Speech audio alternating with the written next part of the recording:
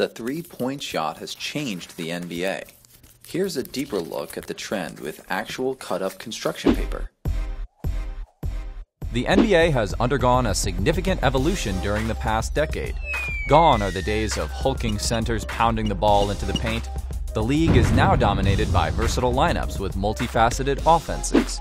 Teams attempted an average of 24 three-pointers per game this season, up from 14 attempts in 2011 to 2012. The shot has transformed from a gimmick to a game changer, and nowhere has this trend been more evident than in the Bay Area. Steph Curry connected on 402 threes.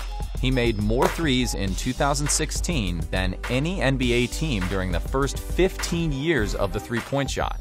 It all started with an effort to reduce physicality along the perimeter. A rule change in 2004 tightened how referees whistled for defensive hand-checking, making it impossible to guard an offensive player one-on-one. Teams streamlined their offenses to include dribble penetration and kickouts, which resulted in wide-open threes.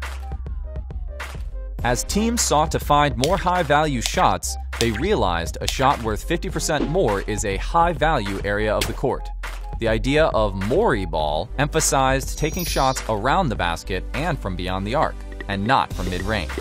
No team illustrates this change more than the Charlotte Hornets. In 2015, the Hornets finished among the bottom third of three-point attempts and finished 11th in the conference.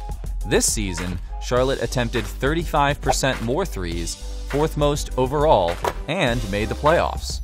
Obviously, not all threes are effective. A player's shooting percentage dipped the further he was from the basket.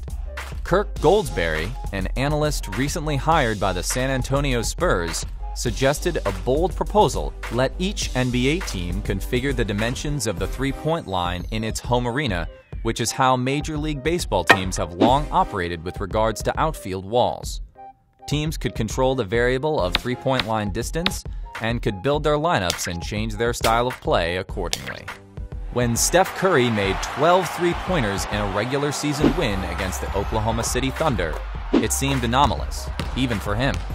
But that pinpoint accuracy represented more than just a record-setting performance. We are well into the new age of the NBA.